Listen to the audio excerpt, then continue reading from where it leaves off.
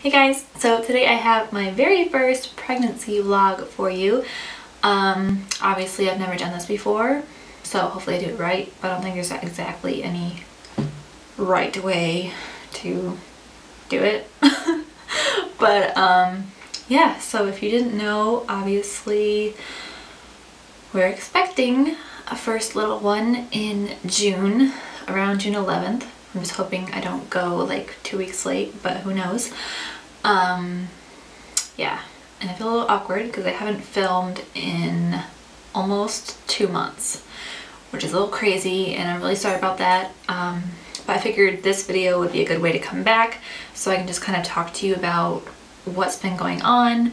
I haven't filmed anything since even before we knew, and we found out, okay, I'll just go to the very beginning,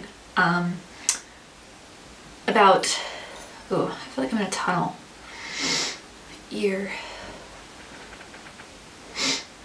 Okay, here. Anyway, about the very beginning of August, we decided to start a family. And obviously I was hoping it wouldn't take a very long time, but I mean, obviously if you've never tried before, never been pregnant, anything, then obviously you don't know. I had been off the pill already for a long time because that just kind of like messed with my system and did weird things. So yeah, I had been off that since December, but so you were just careful in other ways. So yeah, we decided at the very beginning of August. My friend Sierra's baby shower was just a few days later, so that was fun, but obviously we weren't telling people. And then, so it didn't happen that first month, obviously, but it was really frustrating because beginning of September, I was like super bloated and I was almost a week late. And I wasted like 1 million tests and all negative. And so needless to say, that was a little disappointing. But I mean, you know, it was the first month, so that's okay. And then, so the next month comes around, beginning of October. Beginning of October, I didn't want to get my hopes up because of what happened the month before. And so I waited until I was 9 days late and finally took a test, and it was instantly clear positive. So yay! We were so excited. Justin was pretty much in shock, and he was obviously happy, but he's like, "Are you sure that's right?" You know, I was like, I'm pretty sure I wouldn't get a negative, like a false positive. So anyway, yeah, and I had like super sore chest and everything, and I was very, very late. And so yeah, so at 5 weeks we found out, and then over the next week not much happened. It was really about the same. 6.5 weeks. Well, around that time, like I was wanting to film another video, and this was kind of the beginning of my long absence, but then I had a really horrible cold and I was super busy about like right after we found out. And then 6.5 weeks, right as I was getting over the really bad cold, morning sickness hit like crazy. I was so nauseous like all day. I pretty much get sick like almost every morning. I also get pretty nauseous like late at night. Sorry, I keep saying but yeah, it was not fun.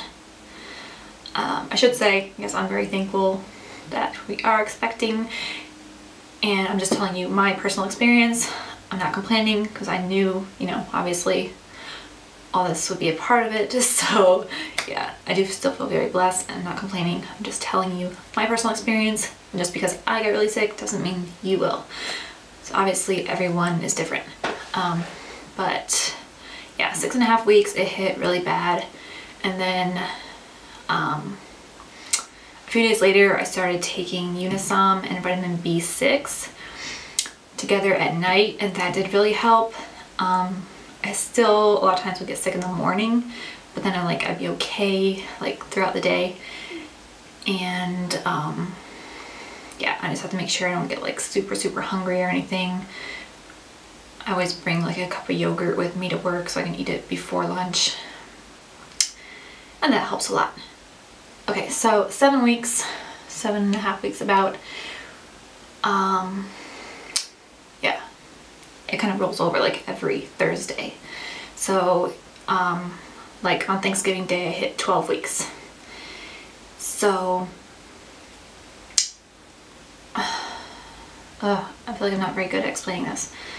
But by now it's like I've kind of forgotten a little bit what's happened. But at 7 weeks we told Justin's parents, his mom and stepdad. He had already called his dad in California and his brothers, his half brothers, and told them. And I had told my mom and my sister Sarah. I hadn't gotten to tell everybody else yet. We live like all around the country, but we told his mom and stepdad, and they were super excited too. His mom like cried. She's wanted grandkids forever. And so they're really excited. And then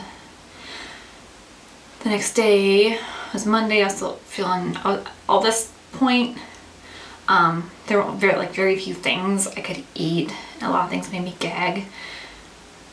Like opening the fridge sometimes would make me gag. And like around this point, all I wanted was like pizza and bagels and stuff. But yeah. The next day I went down to Toledo with my friends Hannah and Sierra to get a haircut from her friend, so it was super affordable. And I'm glad we did that because we had a good time, because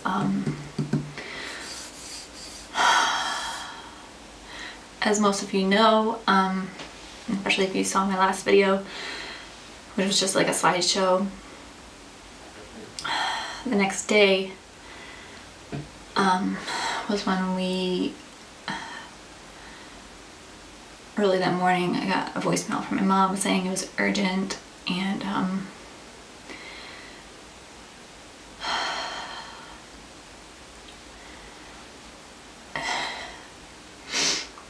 Justin called her back and put on speakerphone. Okay, I thought I wouldn't bawl.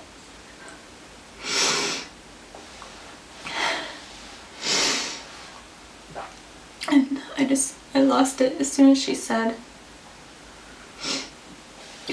we couldn't find Josh last night. Sorry. Well, pregnancy hormones don't help either. And that was the worst pain I've ever felt in my life.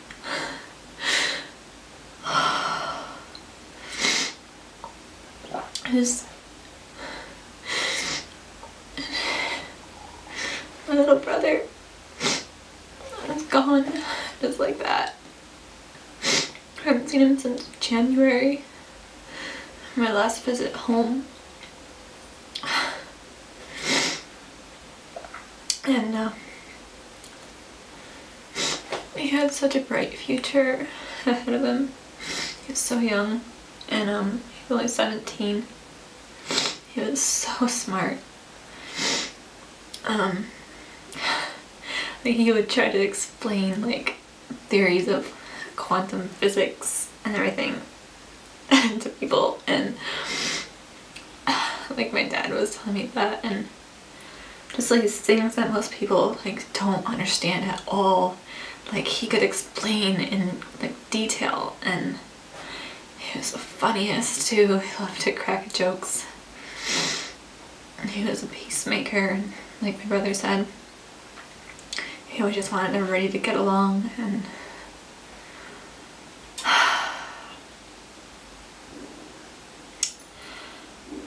now he's gone, and I don't understand, none of us understand like why that's what he wanted. I mean, he took his own life. I mean, in a way, it's good to know that, you know, his life wasn't stolen from him by someone else. But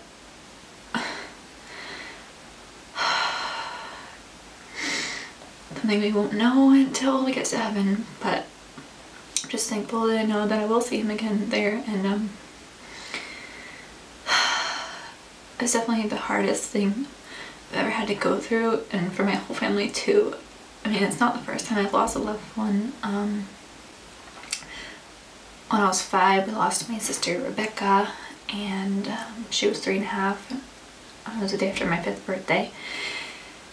And obviously that was hard, we missed her, but at that age it's just not the same. Like, even for my parents, like, I know this time was harder, so much harder.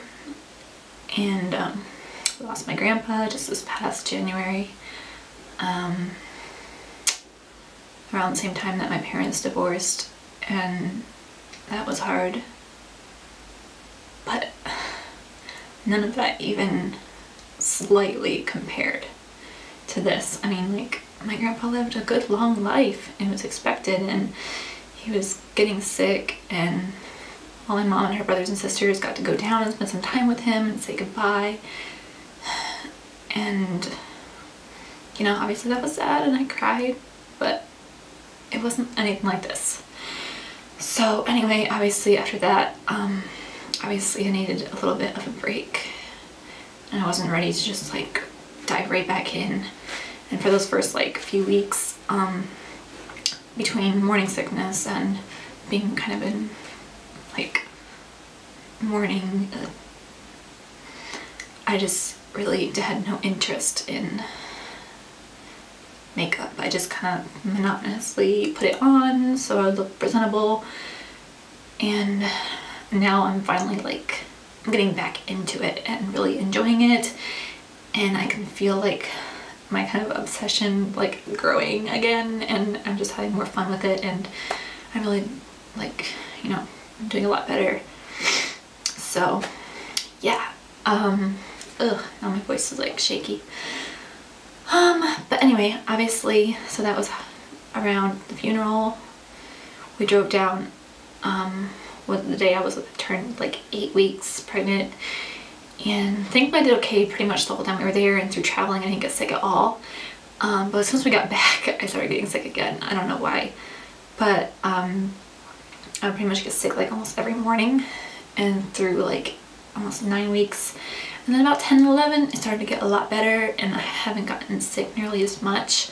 I'm able to enjoy more foods. Like, I really did enjoy like that Thanksgiving food and everything.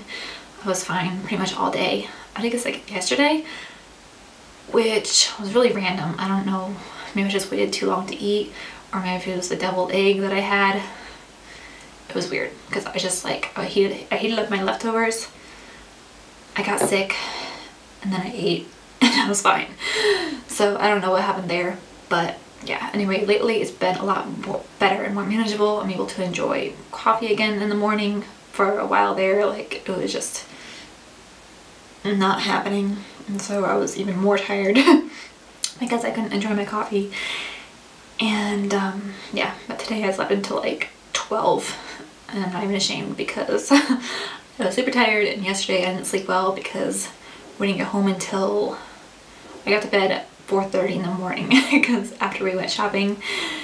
And then I woke up probably around, I kept waking up, and so I didn't really sleep well.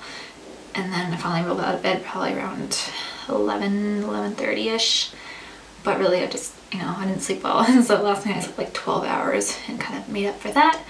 But now, let's see, I'm 12 weeks, and let's see, according to my baby bump, baby is 2.9 inches and about the size of a peach. So that is really exciting. Oh, I'm gonna just show you guys the ultrasound picture. But if you go on my Instagram, it is on there. But yeah, we are super excited, and I can't wait to start getting baby stuff. I did get I have one little onesie that I got that we told Justin's parents with. It says Daddy plus Mommy equals me, and it's kind of like a light blue, so it's kind of gender neutral. And then when we were out shopping, I got a Michigan onesie. It says, I'm too cute to be a Spartans fan. So, yeah, that was fun. And sorry if you're a Spartans fan, Michigan State.